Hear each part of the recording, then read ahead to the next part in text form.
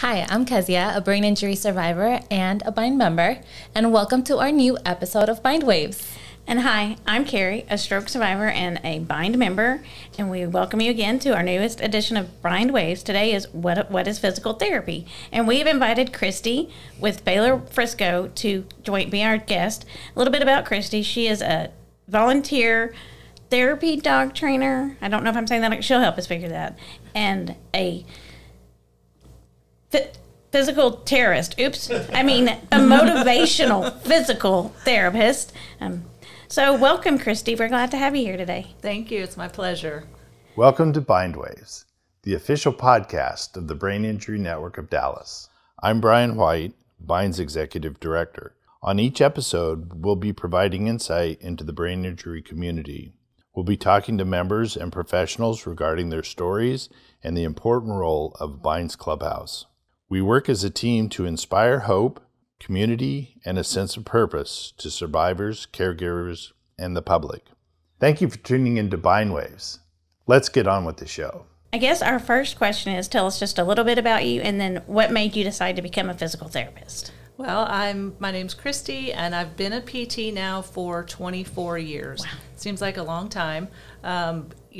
It's not to be corny, but I always wanted to do something to help other people. I knew I wanted to be in the medical profession, but I didn't want to be a doctor, didn't want to be a nurse, so I knew there were so many things out there in between. I just had to explore those options, and so I could not do a desk job, and I knew that physical therapy had a lot of options, working with kids to adults, everything in between, all different settings. So I knew I'd have job security and also be able to I wouldn't get bored. We'll just say that.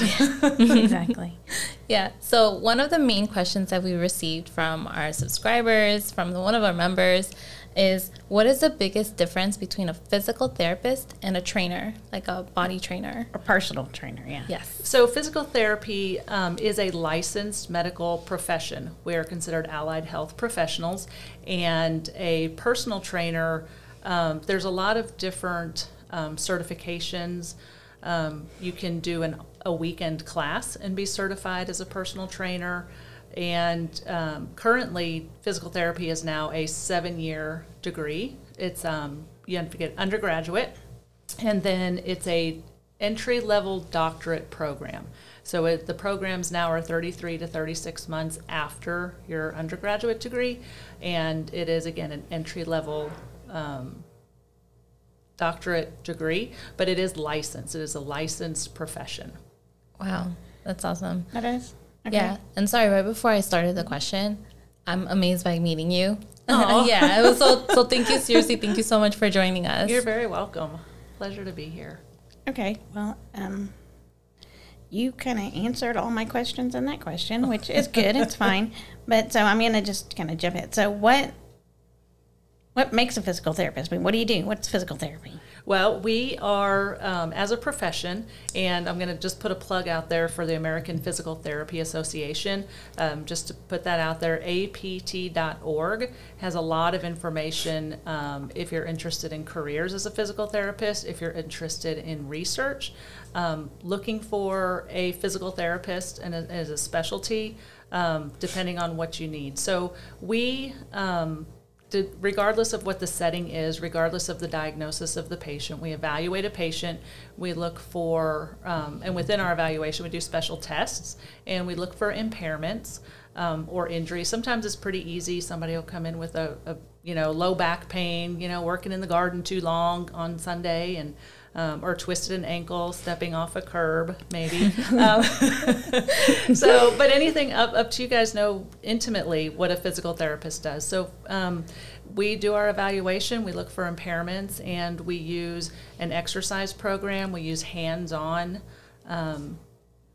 interventions and sometimes different modalities to assist patients gain mobility, gain strength, gain their balance back, regardless of what their deficits might be. Okay, thank you for the explanation about physical therapy. But being here at Bind, Brain Injury Network, I want to make sure, how does the work that you do as a physical therapist, really exactly for brain injury survivors? How does that work? Yeah, so in where I work now, I work in a day neuro program, and all of our patients have had an acquired brain injury. So that is, like you all, it's something that's not progressive. It can be a stroke, a traumatic brain injury. It can be a hypoxic event, like following a cardiac event. We can have patients who have had brain surgeries for tumor resections. So in that case, our patients have more neurological deficits. So from a stroke, we may have more hemiparesis or hemiplegia on one side of the body. So we're very familiar with that. And so we can help those patients, or traumatic brain injury, we can have more global injuries. We might have spasticity we're dealing with. But again, it's decreased range of motion. It's decreased independence with just day-to-day activities. Some of our patients are very high level, so we're walking independently, but we can't quite do the things that we used to do. So maybe we have children to care for. Maybe we want to go out to the soccer field with our kids or play, rec softball with our church league. So we help those patients specifically with more neurological deficits, and including up to balance activities, and some are very complex. We're not limited to just, okay, can you stand up and walk? We're able to get the patients working towards independence in the home and the community. Yeah, I think that right now, as you were saying that's definitely connected to both Carrie and I. Mm-hmm. Like, we both had a stroke, but we had different areas. Areas that got really deficits. affected. And I think that was really good that you were saying about how, like, depending on their limits and all of this. For me, I used to be a runner, so the loss of my balance, and that was crazy for me because I used to run marathons, and it was just like, so when I met with my physical therapist, that was like what we talked about. I was like, I just want to run a marathon in like 3 months. Like, yeah, that was impossible. But ideally, that's what I would have loved to do, and I had a great physical therapist to focus on that specifically. And I know Carrie mentioned that too in one of the videos. Yeah. It is, and I guess that's probably from the neurological standpoint, from a patient that comes in. We come in still thinking about the old us, and like Kezia said, I was a marathon runner. Our Carl, okay, he was a runner. I want to run again. That's all I want to do. Mm-hmm. He couldn't stand, much less walk. Much less he couldn't walk or stand, much less run. So I guess kind of how do you work towards making a brain injured person realize that they need to set realistic goals on? So, we work, if the patient has a goal, then that is our goal. It doesn't mean that we're going to be able to focus on that goal right away, but we have a long-term, big picture goal. We have short-term goals. Let's stand up on our own. And then we want to walk on our own, knowing that the ultimate goal for that patient might be higher level activity. And I never want to, you always want to work with the patient. Tell a patient this is being done with you, not to you. They're part of the team. And I will be realistic with patients. And if something might not happen right now, that doesn't mean it's never going to happen. Probability versus possibility. So those are things, and it can be tricky. We're fortunate that we have an entire team, and our program includes counseling. But we're all very supportive of our patients. We do a lot of education with our patients to talk about just neurological recovery, brain injury effects, and those types of things. So, I never say never. Exactly. Thank you very much. You're welcome, because some people have been told, you're never going to do this, you're never going to do that. And I never say never. Right. Yeah. Thank you, Christy, for all of your information. So, after explaining about what is a physical therapist, can you kind of detail a little bit more about brain injury and how to work with brain injury survivors into their physical therapy? Yeah, neurological injury is a little bit different than maybe an orthopedic injury. So we're going to have, the deficits are coming from the brain, from the central nervous system. So those deficits are a little bit different. We may have weakness on one side of the body, hemiplegia or hemiparesis. We may have more global physical deficits that are on both sides if there's a traumatic brain injury. So we still do our complete assessment, but our approach is a little bit different with our interventions. They're neurological based, so we do a lot of neuromuscular re-education. We promote improved movement patterns versus, and there's a difference between the hemiparesis and just weakness.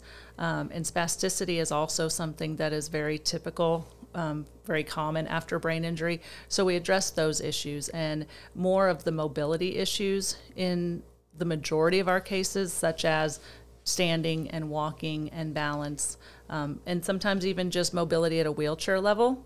So it's not just strengthening an ankle if you've stepped off a curb wrong. Okay, great.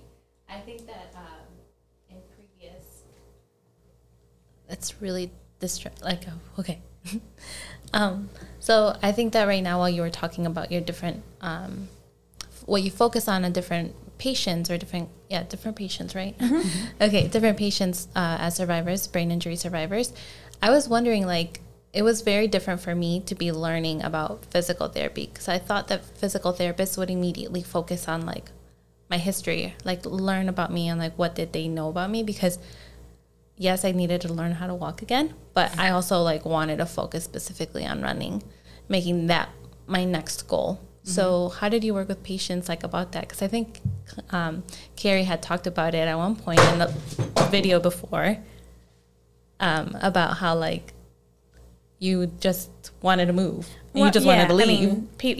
I wanted to just get up and go, but guess what? I couldn't stand up to get up and go. And, you know, and I remembered the old man was very active and ready to go. And, you know, what do you do with those patients that come in and go, well, I used to be able to do this, and I want to be able to do this by next week. Let's get going. But by the way, I can't stand up, and I have an alarm on my chair to make sure everybody knows if I try to stand up. Yes. So how do you manage expectations? Because a lot's different for a brain injury. Absolutely. And, you know, our patients, we're doing therapy with our patients, not to our patients, mm-hmm. and we're a team. And so we look at the patient and we do history. We ask what's important to the patient. What kind of hobbies do they have? What kind of responsibilities do they have at home and in the community and with children? So the ultimate goal is maximum independence. If the goal is to run and we can't even stand up by ourselves, then we break those tasks down. We are encouraging every day, supportive every day. We allow for success. We allow for failure. And sometimes, you know, insight is knowing what your strengths and deficits are. And sometimes with a neurological, you know, with a brain injury, that area of the brain sometimes is affected. So we think we can get up and just mosey on, forgetting that our leg doesn't quite work the way it used to. Yeah, I think they told me that was called impulsivity. Perhaps. Yes, that's moving before, yes, you're assessing the situation. So that's really what we do. We break it down. We work on goals together ultimately, and I never say never. But I'm realistic. I talk about probability. We do a lot of brain injury education. It's different. And I tell patients, this may be your first brain injury, but it's not our first brain injury. Mm-hmm. So we have a big support system to help through that. So maybe besides the obvious, we'll talk about wheelchairs and walkers here in a minute, but besides those obvious, what other kind of assistive devices are there for people with mobility problems? Yeah, so in the therapy setting, we have equipment that is more supportive, bigger, heavier, more expensive, and used in a therapeutic setting. So these things are used in therapy to get patients up and moving.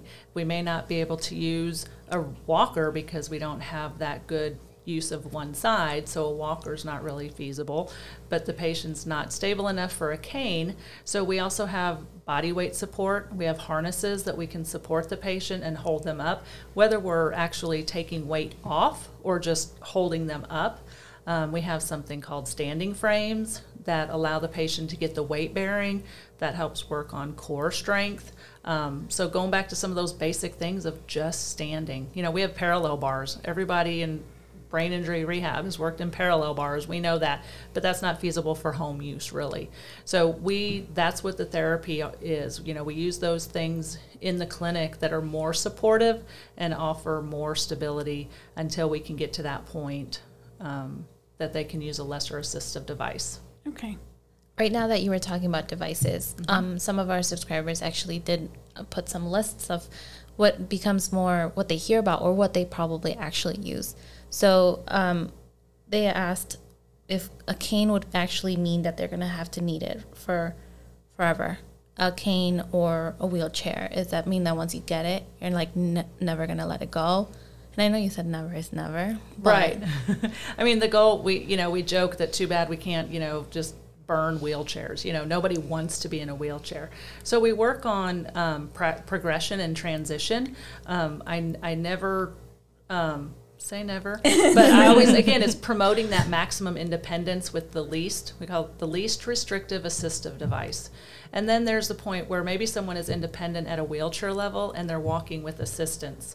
So in the program, we allow the patient their independence in the wheelchair, but then we might take it away for a couple days so that they have to walk between sessions. We have trained staff so that we can, again, work on those steps, that repetition.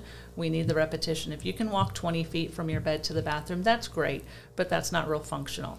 But if you need to go in your wheelchair and you're independent, that's good, then you don't need help. So there's that transition. And some people may need wheelchairs just like, if they want to go to trade days or go to the mall or something like that. Or they use their wheelchair mostly, but say we want to go out to eat. Well, we can walk from the car into the restaurant. That's easy. So there's always that transition. So it may be you don't need a cane at home, but if you're going out because of balance or because of fatigue or just because other people don't watch out for you, and you need that stability just in case kind of thing. So the goal is independence and whatever that looks like. And we want our patients, all their survivors to be independent and look at something like a walker or a cane as allowing you to do those things, not holding you back from doing those things, if that makes sense. It does. So, yeah. So it's not a never, it's not a always, it's whatever works in the moment and what's your goal. Yeah. It's always what's your goal. When I got rid of my cane, that was pure independence to me because of my, I won't say it right, hemiparesis. Yeah, hemiparesis. I was excited when I was able to put the cane away because then I could go open the bathroom door by myself. Yep. That was independence. I was like, I didn't have to ask somebody, will you please walk me to the bathroom and open the door for me and then wait for me. Right. So, right. Yeah. And we call, if you have an assistive device, we call that modified independent in our terms. So you're not needing help physically, but you do have an assistive device, again, just for that stability. But yes, canes don't just stand up on their own. Right. And just because you use one once doesn't mean you need it for the rest of your life. Correct. As you get older, you might need it again. But, right. But, so what? I know another one of the things that a lot of our member subscribers were asking us about was pool or lake therapy. How does that help strengthen? Or is it different than the other devices you were talking about? Yeah, so aquatic therapy basically it's a whole nother specialty. And getting in the pool, especially following a neurological injury, is so good because it unweights you. It allows for movement, and it can just kind of help decompress and help you relax. It does work on strengthening because the water offers its own resistance, but the buoyancy also holds you up and supports you. And so if you think about, we'll just use the arm because it's easier, but if you have a little bit of strength in the arm, but you can't really move it too much against gravity, you get in the pool and it's floating, and then all of a sudden you can move it a little bit. And so that movement allows for active range of motion, which can be strengthening. So pool is great. I mean, I always recommend if anybody's getting in water following an injury to have someone with you, of course, and have supervision. And if you're in a lake, great, get some floaties, life vest. But the water can be very healing, very healing. Wow. I wish I would have gotten in the pool. But I was in Chicago and it was freezing. So no pool, please. No well, you pool. don't do it by yourself. Right. Yeah. Something else that did get brought up was just about the home check. Like, obviously, once you're an inpatient, you're in there, obviously having all of this help all the time. Then you become outpatient, but half the time you're at home. So how does that home check work, or what is that about? Because I think a lot of subscribers don't know what a home check is. So we call them home evaluations, and if the goal is to go home with your family, then sometimes those things, just discussing those things. What is safe in the home? Thinking about doorways. Can you get a wheelchair in? Do you need a ramp? Do we need grab bars? Again, some of those things can just be done verbally or with pictures. In some cases, a home eval from a PT or OT or both to take the patient into the home with the family members can actually work on some of those home skills. But the checklist, a home evaluation, is for safety and mobility. Can you get in and out of the house safely? Can you get in and out of bed? My bedroom's upstairs. Well, okay, what are our options? Because we can't do the stairs right now. So what room can we set up downstairs? Do you have an accessible bathroom downstairs? If not, do we need to tear down some walls? Is that feasible? Can we just take the door frame out? I mean, there's so many things. It's not an all or nothing. And there's always adaptive equipment. But that's basically what that is, to make sure that the patient can be as independent as possible in the home and to decrease what we call decrease the caregiver burden. So the patient can do as much for themselves, and it's easy on the caregivers, because we all know that caregivers it can be a challenging situation to be in. Absolutely. I'm gonna ask you something that we've kind of already asked, or I think we've covered. But while we're doing that, I would like to ask our listeners to please click that like button. But no, it's something that I think a lot of even non-brain injured people don't understand, because they're not brain injured, and everybody knows what a physical therapist is, but nobody really understands that there's a specific physical therapist just for brain injuries. I mean, but you specifically only work with brain injury survivors. I do at this point, yes, and also have a neurological certified specialist, which means that I've shown proficiency in working with brain injured patients or neurological patients in general, and that's been the majority of my career. I've been at Baylor for 7 years, and at my previous job I was there for 9.5 years, also working with neurological acquired brain injury patients. Okay.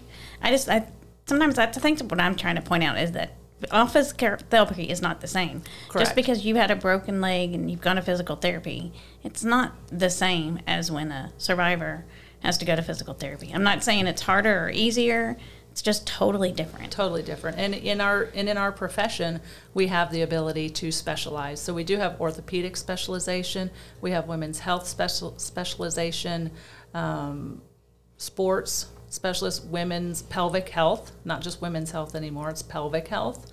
So there's a lot of different specialty areas, geriatrics, vestibular. So that's, if any of the listeners are looking for a physical therapist, look for the specialization of that. If you're interested, you wouldn't want to come to me if you broke your leg. I can work. I can work on strengthening some of our patients, especially if they're TBIs from traumatic injuries. They're going to have orthopedic injuries as well. So yes, we do treat the full person, but you also don't need my expertise for some of those generic orthopedic or something that we're not quite sure about with the ankle, and we want a specialist there as well. So it's just as important, but it's just very different. Yeah. So I just wanted to click on a little bit. So through our conversation, you're like super motivational, but really, how do you work with brain injury survivors who have these really difficult injuries? How do you motivate them? How do you work with them? How does that happen for you? I try to make it as fun as I can, being a physical terrorist. And one of your members has given me a whip. And so I get a lot of interest with that at work. But I try to remember that you guys, when you come to me, you're looking to me to help you, and I'll be real with you. And there's going to be some days that are not fun. There's going to be some days when you're just done, and that's understandable. And you know what? We can just go for a walk. That is functional. That is working on that endurance. There's going to be some days when we're tired, so we're going to take it down a notch. There's going to be some days you're on fire, and we are going to work it hard. So every day is different, but seeing, Bind is just amazing, and I love coming here, and I love seeing you guys. So you guys are why we do it. Well, and that was going to be my next question. How did you hear about Bind, and what do you do with this other than this wonderful podcast? Yeah, so at my previous position, you guys, we had a group when Bind was young, when Bind was just a baby Bind. Some of your members came out and did some education and peer mentoring with some of our patients, and ever since then, I mean, it's just something that falls in with what I do and what my passion is, and I love going to the gala every year. And that's on October 22nd. Yes, in at October. Austin Ranch, something like that in Allen. I'll get it right next time. But October 22nd, check our website, thebind.org, and you can get all the information you need. And I already put it on my calendar. But I've come and done some guest speaking in the past, some fall education, fall prevention education.